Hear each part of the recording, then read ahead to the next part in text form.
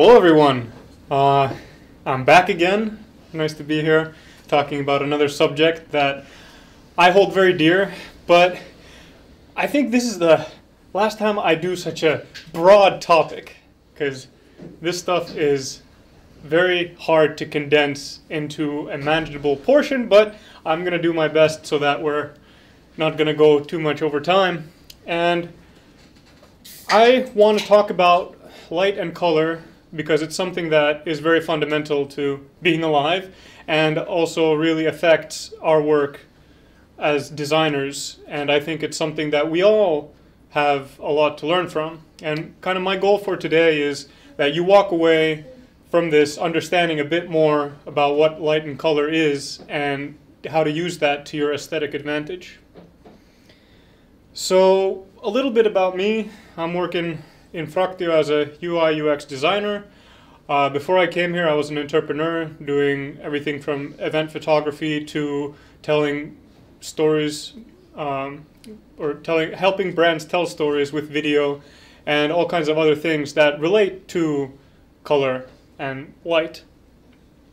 And throughout my career of taking photos and whatnot, I've been actually kind of surprised when I was putting this all together about how I didn't need to Google too much, and so pretty much all the photos here will be mine unless otherwise specified.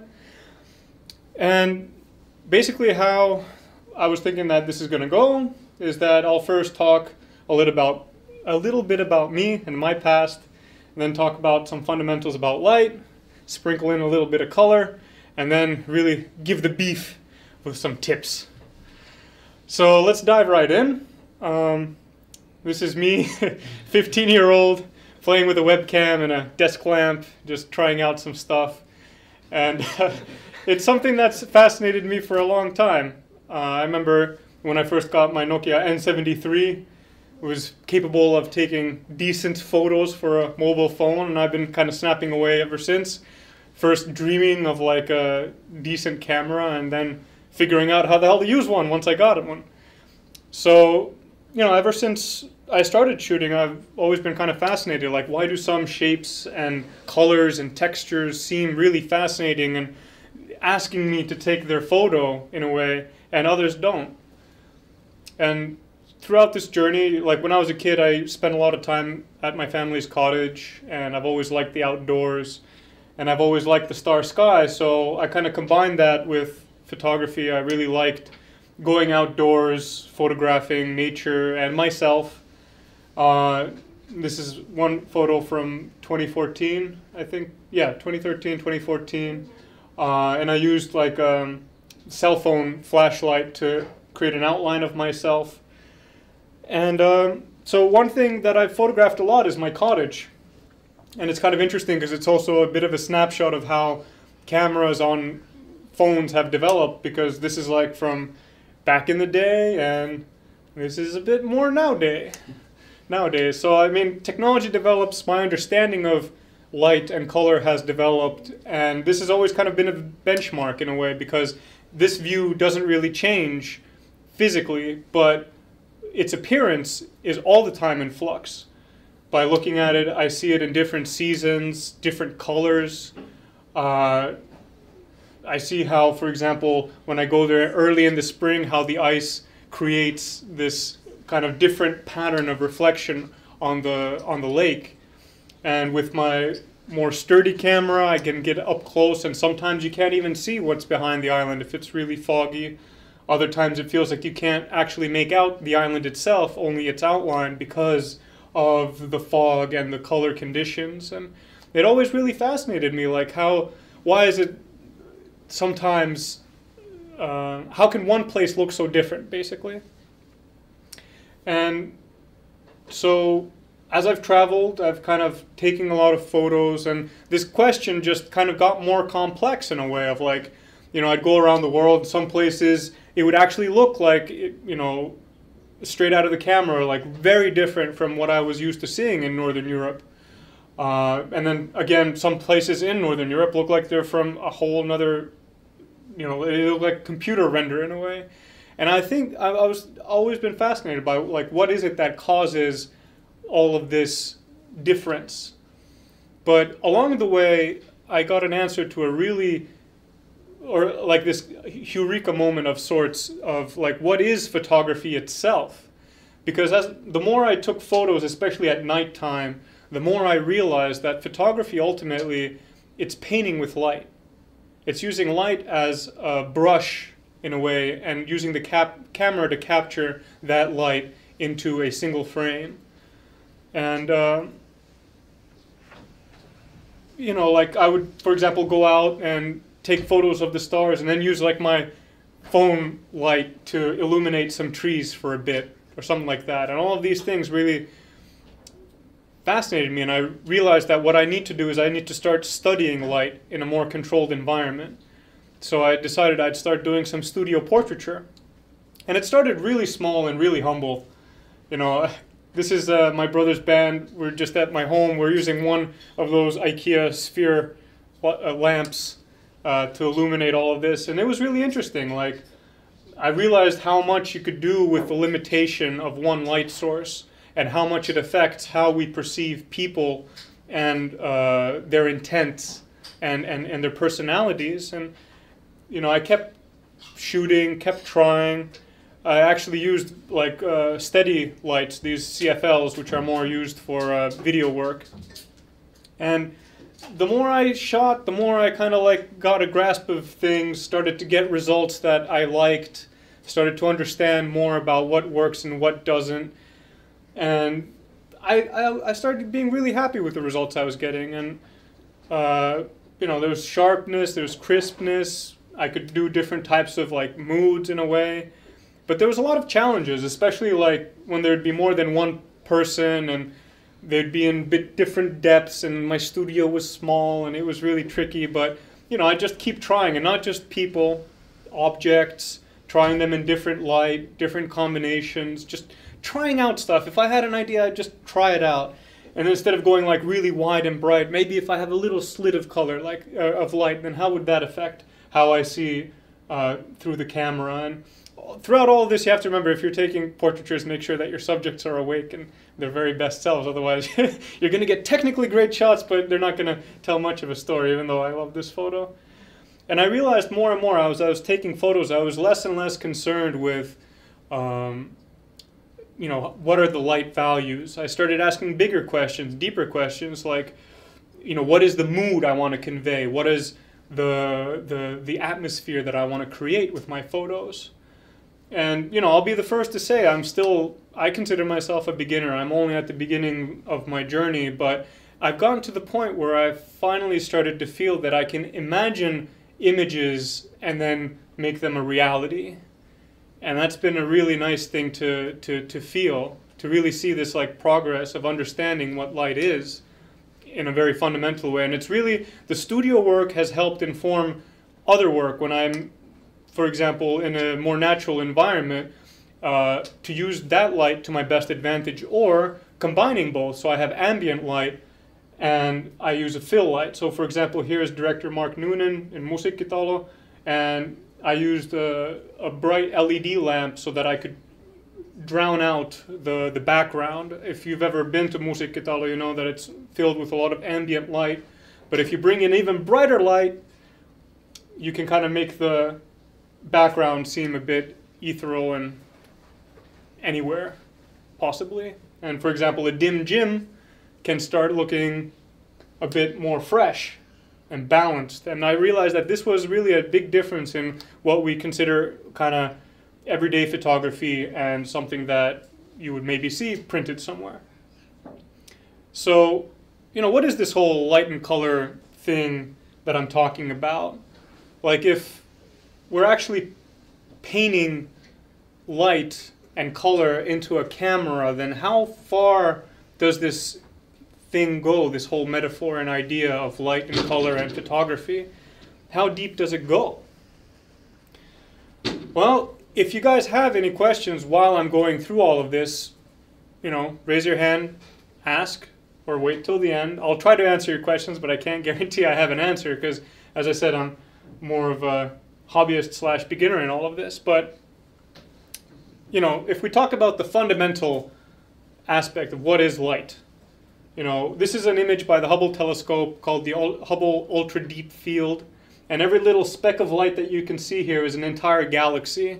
And it was taken from a very small portion of the visible night sky over a course of days with really advanced filters, etc., etc. But it just shows that the universe is full of light. There's just an abundance of it, even though space itself is pretty damn dark. And so light consists of photons, which are basically small packets of energy, and everything in the electromagnetic spectrum can be considered light, but there's only a small portion of it that's actually visible, that we see. And you know, this is maybe a good thing, because if we saw what's out there, so to say, we'd be pretty blinded. So this is what like Capitol Hill would look like if Wi-Fi signals were visible. So it's maybe a good thing that we don't see everything, but it's important to note that light interacts with its environment. It's not a static thing that moves through space. But through space it does move, you know, and maybe you guys know the saying like, in space no one can hear you scream. And that's true. Sound does not move through space. Space is a vacuum, and sound needs a medium through which to travel. And this was a big question for science, like how can light reach us through a vacuum if there's nothing in space? And this was actually a really big and interesting challenge for science. There's a lot of theories about the ether that we just can't measure, haven't learned to measure. But actually, through realizing how light behaves in space, we realized that actually it's electromagnetic, it propels itself. But the reason why I mention this and why it's important is that it is something that does interact with the space it goes through. So here we have a straw in a glass filled with water, and it's distorted. Why is that? This is very fundamental to everything in terms of with light, because water has a different density from air, and this causes light to bend. And also the concave shape of the glass makes it seem magnified. And this is called refraction. And it happens to everything to varying degrees around us. If we see reflections bouncing off of screens or glasses or whatever, there's refraction involved. And it gets even crazier. Like if you have something behind glass, it's not only upside down, it's inverted. Like, what's up with that? That's crazy, yo. But there's a very good reason for it. And, you know, lenses, refraction, distortion, all of this sounds like a camera lens, right? But where is the difference between a human eye and a camera lens? Like, what, are we talking about the same thing? Are we talking about a different thing? Like, what is all of this? Well, there's surprisingly a lot in common. So if you have light, these beams of photons, and they hit a oblong or oval shape, they will condense into a point. But of course, it doesn't end there. It continues flipped onto a surface or whatever until it goes no more.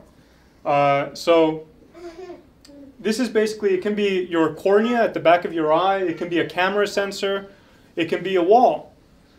And the interesting thing is that that this is the reason why things look inverted in a glass, because it basically is. I mean, if you look at raindrops on a window or another surface, as you can see, there's like these three chimneys poking out. But if we zoom in, and these raindrops, it's reversed. And this is just like the basics of optics, in a way. And this was actually the first form of cameras, which were called camera obscura, which is basically you take a room and you make it really, really dark so no light gets in, and you make a small hole on one end, and then you will see the outside world projected upside down onto the wall adjacent to that hole. So, you know, this is a very complicated topic, and it's, you know, something that we could lose hours into, but I'm just going to stick to the fundamentals here of what's important to understand. There is no such thing as objectivity when it comes to light and capturing visual stuff. You're always distorting. If you compare the top left with the bottom right, you see a huge difference in how this person appears. Also in my photography, I've noticed that like if I take a picture, let's say, of a hotel room, it looks way bigger if I'm taking a panorama and stitching multiple shots. And the same hotel's conference hall, you see it even more. Because, for example, these two walls you see at both ends of the photograph, they're actually, I'm in a corner, and I've taken photographs that make it appear as if they're two adjacent walls, or, sorry, like perpendicular walls, but actually they're in a 90-degree angle to each other. And you can really see it from the lines of how it all concaves together. But, you know, am I saying that there's no difference between a camera and a human eye? Of course there is. Just look at it. This is the fundamental difference between cameras and the human eye. A camera's lens is what a camera's sensor is what captures the raw data of the light hitting it, but our eyes aren't the ones that are seeing. It's our brains. And our eyes are a product of evolution, and it comes with a lot of baggage. And that's why things like this happen, where you don't see four Pac-Men condensing toward the center. Your eyes really want to see a black square in the middle. It's just what happens. We are meaning-seeking machines. And so this kind of imperfect system was not built for our world, where we can manipulate and create all kinds of shapes and colors and sounds to our heart's delight. But it does establish some really fundamental frameworks with which we should work with, and what animators and illustrators and people of the visual arts really know of, whether consciously or subconsciously. And the thing is that like our eyes and how we see, we actually see a very small bit that's in focus at any given time. Our brain, if we look at human eyes in slow motion and really up close, they're all the time darting, but we don't notice it. To us, we're just looking at one point. But our brain basically creates this sense that there's that we have perfect vision. And the interesting thing is, like many people probably know here, that the human eye has a blind spot. So if you close one eye and you're just looking through one eye, there's a bit in your field of view that is actually like just dark. But you won't notice it, because your brain fills in that last part. And it's actually pretty crazy. I didn't put it here because it would require a lot of tuning. But basically, if you create a grid and you put a dot on it and you look at one end of the grid and then you start putting it away, at some point that dot will disappear, but the grid will remain. And it's really flippy. But basically, your brain is what sees, not your eyes. Your eyes put in or take in the data through cones, and your brain parses it into a full image. And of course, there's different types of eyes. Evolution says, or like from what we know of evolutionarily, the eye has independently formed 50 to 100 times. You know, for different functions. We have predator eyes that look forward and can gauge much more clearly the distance to an object. Or then we have animals that have eyes that look to both sides, that have a bigger field of view, and are better at spotting predators. But there's some things that are good to know about what we see, what's actually out there in terms of light. Because if I asked you, you know, is there a lot of white and a lot of black in this image, like absolute, very dark blacks and very bright whites, you'd probably say yes. But if we look at a histogram, which shows all the kind of color info, or in this case, grayscale that's here, it actually shows that most of the color information here is in the mid-range. And this is where sight happens. Pretty much all of what we see happens in the mids. And if we actually take it to the extreme, you know, bump the contrast, so to say, we get a much more extreme polarization between the whites and the blacks, but we destroy that dynamic range in the middle. And that's where our sight is. And the interesting thing is that now if I bring in the color, you'll see this kind of diffraction of the values into these different areas. And that's because color has different wavelengths that have different intensities to our senses. And that brings me to color. So color is, of course, very fundamental. And what we used to call it, or what we call it, is the color spectrum. And it starts from the large waves, which is red. Beyond it, we have infrared, which we can't see but we can sense, called heat. And we have thermal imaging that allows it to become visible. And then we go through the yellows, the greens, then we get the mids, and then we get, at the high end, the blues and the violets. And beyond that, we have ultraviolet. So the thing that's important to kind of comprehend is that pure white light consists of all the colors balanced harmoniously. So, you know, when we see stuff like trees or plants, what makes them green? Why do we see them as green? And the reason for that is chlorophyll, the little energy machines inside of plant cells that help use solar energy to break the bond between carbon and oxygen, smashes it, keeps the carbon, throws the oxygen out. I mean, plants and trees are literally made out of thin air. But to keep it relevant, the reason why they look green is because they take the long waves and the short waves. So if you take out the reds and you take out the blues, you're left with green. So trees and plants look green because that's the color that they don't keep, that they reflect outward. And same with the atmosphere. The sun actually pumps out bright white light, but because of the contents of our atmosphere, it breaks it down, and the sun appears yellow, and the sky appears blue. And these are actually complementary colors, meaning that they're on opposite sides of the color wheel, which I'll get to in just a bit. But the interesting thing here is to note is how color interacts with materials. Different materials interact with light in a different way. You know, you have something like the sky or water, which can appear very calm and reflective. Then you have stuff that's more gritty, like coffee beans and steel. And this really affects how you see and experience the thing that you're looking at. And also, you know, there's light can sometimes pick up some stuff on the way, like these rocks are kind of this beige brownish, but then they pick up the cyan from the water, and there's this interplay. And I find texture to be infinitely fascinating because it's really something that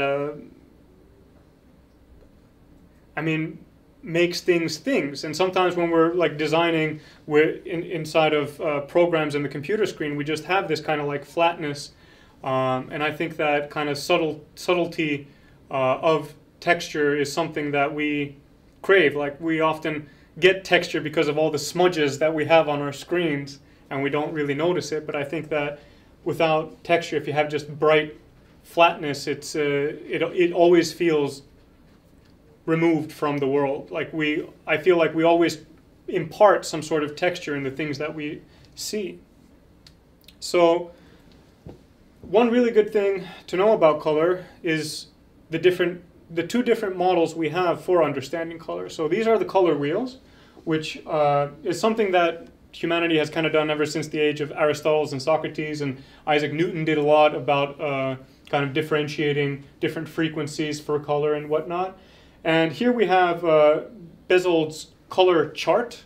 There's the German name down there. I've tried practicing rehearsing it, and I have given up completely. But basically what we have on top is the additive model, which is kind of how our eyes work and how computer screens and digital color works, where the more color information you have, the brighter and whiter it becomes. And then we have the print world, where the more color you have, the darker the color comes.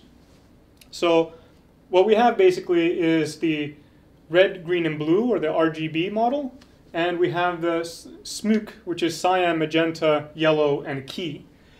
And what these are primary colors. So as you can see, there's red at the top, blue, and green. And in the middle of these two, the overlap, you have the secondary colors. And you can break this down even more to get tertiary and colors and so forth. But the thing to really point out here is that when you combine cyan, magenta, and yellow, you don't get deep blacks. And that's why we have the K for key, which is black, because you need it to kind of create that rich color saturation that you want in print. So there's a lot of color out there. There's a lot of options in terms of what you can use to build whatever it is that you're creating. And technology is only getting more and more advanced in being able to show all of that color. And I mean, you know, just thinking about it makes my mind race in different ways. So let's keep it more grounded. So one thing that is good to know is that we have these different color schemes that we can use to help build color palettes. So we have monochromatic, which is basically the shades of a single color. We have complementary, which I mentioned before, which is basically the opposite. So if you want to select a color that will go well with the color you already have, just look at what's on the opposite side of the color wheel. We have analogous, which is kind of like a third of like you take your color and then you look on both directions like a fan what colors you have, and pretty much you're going to be pretty safe with those. And then you have the triadic or the triad color scheme where you kind of take the split from where your color is. And this kind of naturally segues into tips. So what can you do to harness all this information to make more kick-ass things? Well, in terms of photography and light, know where your light is. Experiment, try out different things. Here we see how much of an effect the angle of light, whether it's from above, straight on, or from below, can really affect how this guy seems. Like, I would trust this guy, and especially this guy, but this guy seems a bit shady. No offense to the guy. And how this affects design and informs how we do our work here at Fraktio is interfaces. You know, we have these ways of seeing the world, and when we design interfaces, when we create systems to be used, we have to ask ourselves, like, are we working in tandem to complement the human way of seeing things, or are we trying to kind of go against it?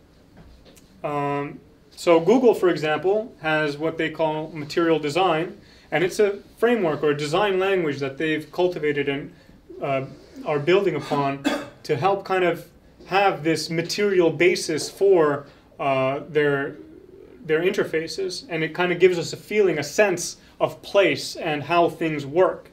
And I think it's really important because kind of there is no such thing as a blank slate. As we saw from the optical illusions and the discussion of how we perceive, like, there's all this baggage that we come with, so why not work with them instead of trying to impose something very novel for the sake of novelty? So one thing that I did was I took some photos of just a white box to kind of like illustrate how in design we can use these principles to our advantage. So here we have a white box. It's made out of wood, but it's painted white. It's pretty matte, so it's not super glossy. It doesn't reflect much. And this is, it's slightly elevated. I put some batteries under it, and it's kind of close to a window that's there above. And so you see it's kind of like this flat, very soft lighting.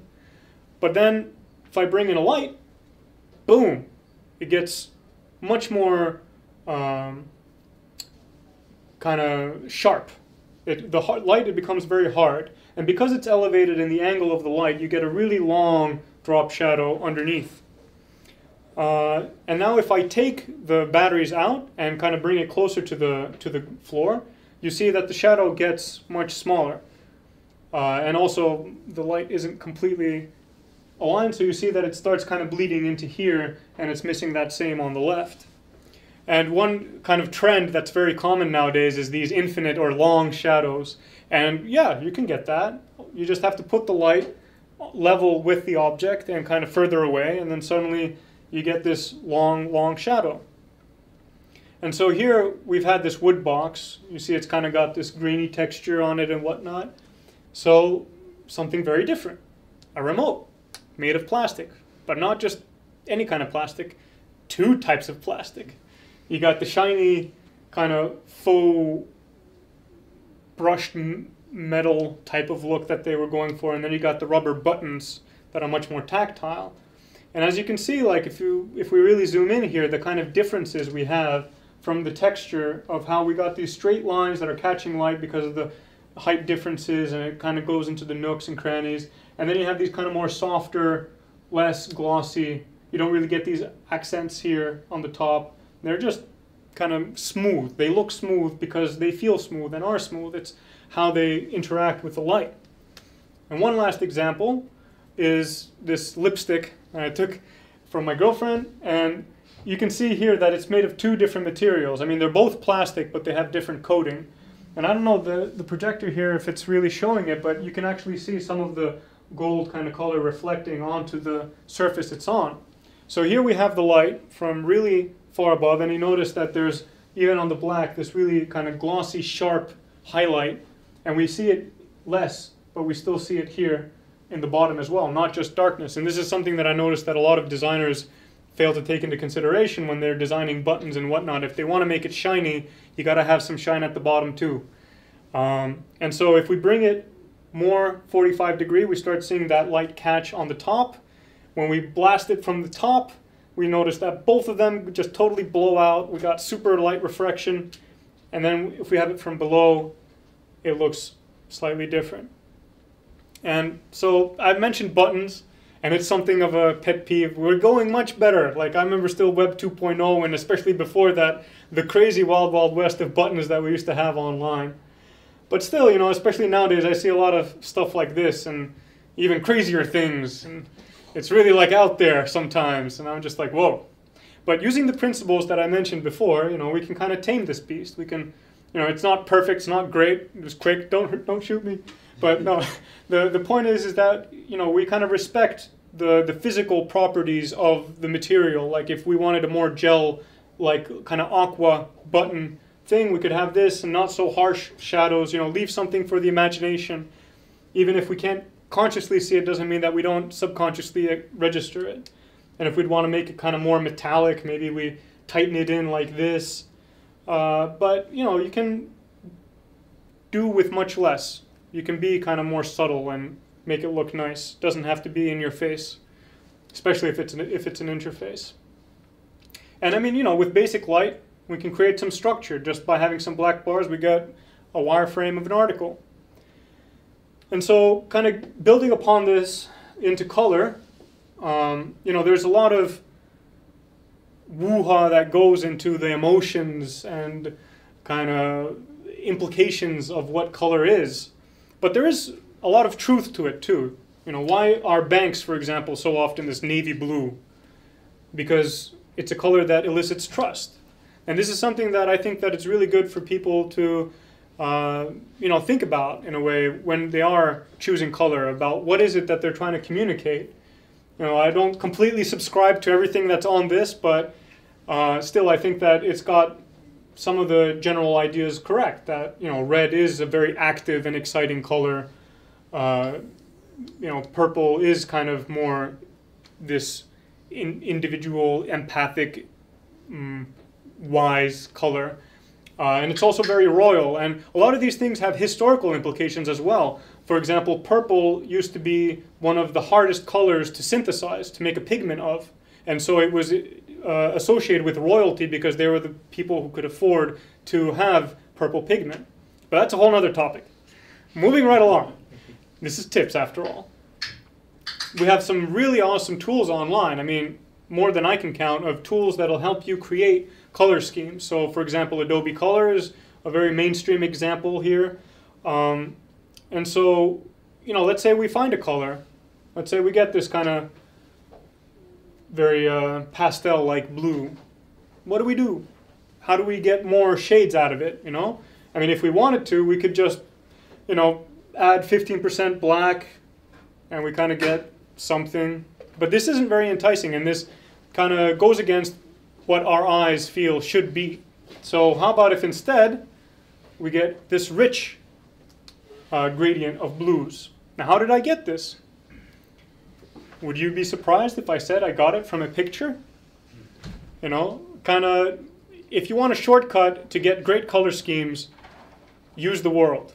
You know, you don't have to think about it in a silo. But the general gist of it is that the brighter the color, the less saturated it becomes. The darker it gets, the more saturation it has. So here's a kind of nice example from the Adobe Swatch app on my phone. And here's that color scheme put into that wireframe that I showed. Very basic, you know, it's one color, but I think it works. So if there's one takeaway that I leave with you, it's that explore the world. Look at it for inspiration, whether it be for color, for shapes. Look at how we see and how things are in the physical world. You know, it's a treasure trove of all kinds of inspiration of what you could do. You know, it doesn't even have to be natural light. It can be things that you pull out from concerts or whatever. And most importantly, never stop exploring. Thank you.